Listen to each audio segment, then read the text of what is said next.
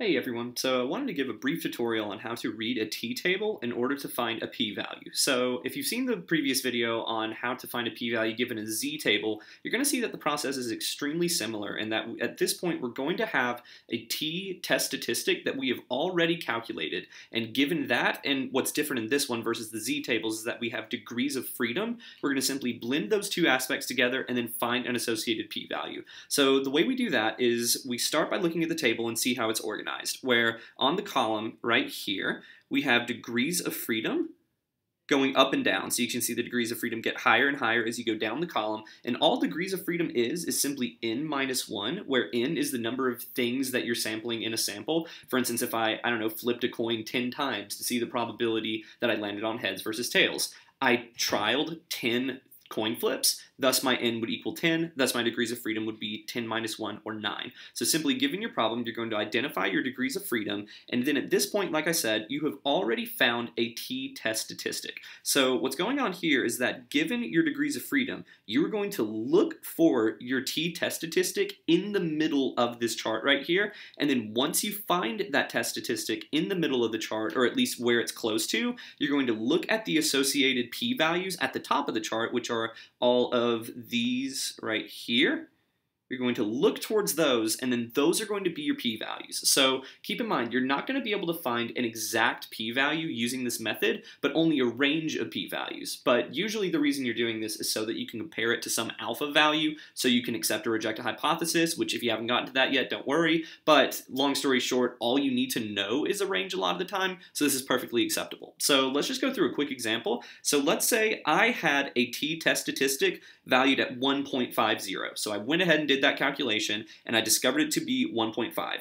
And then I also discovered that my degrees of freedom are going to be 14, in which case I know that my n must have been 15 because it's n minus 1. So I have 1.5 as my test statistic at 14 degrees of freedom. So the way I'm going to read this is simply look for my degrees of freedom to start with, and I can see here is my 14, and then at that 14 degrees of freedom, I'm just going to read across that row right there, and I'm going to try and find my 1.5. So keep in mind, I'm probably not going to find that exact value right there, but I can find what it falls between, and then based off of that, tell you what the p-value is. So here I am at 14, and I'm just going to keep looking to the right, further and further to the right, until I find 1.5.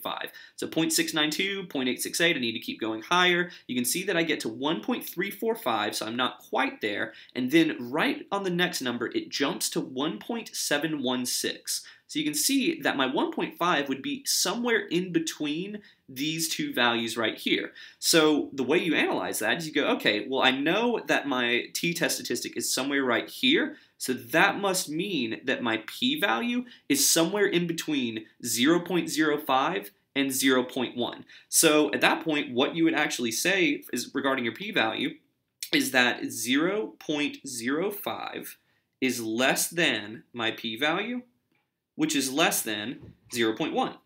So I don't know the exact value of it, but I do know that on a number line, if I were to have a number line right here, where I have 0.05 on the lower end and 0.1 on the upper end, my p-value is somewhere in between right there.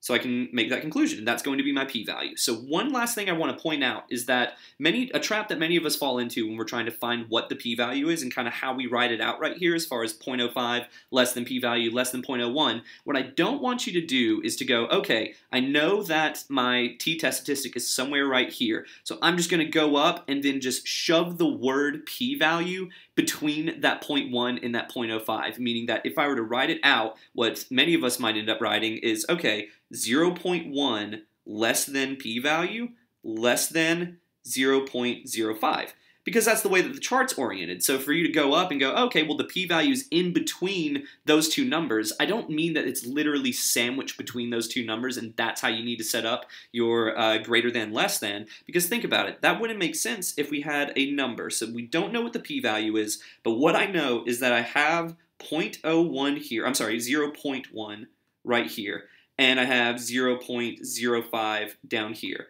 So what this would tell me is that I have a number that is greater than 0.1, hence the p-value greater than 0.1 right here. And I also have a number that is less than 0.05. And these two things are the same number. that is impossible to happen. So what I don't want you to do is just to put p-value in between those two numbers, because that's the way the chart's oriented. Actually read it out on a number line, just like how we did right here. Understand that the p-value is in between those two numbers. So that means it must be greater than the smaller number and less than the greater number. So don't want to make this drag on too long, but I hope that helps you just sort of organize how to read the t-value and find your associated p-value. So thank you very much.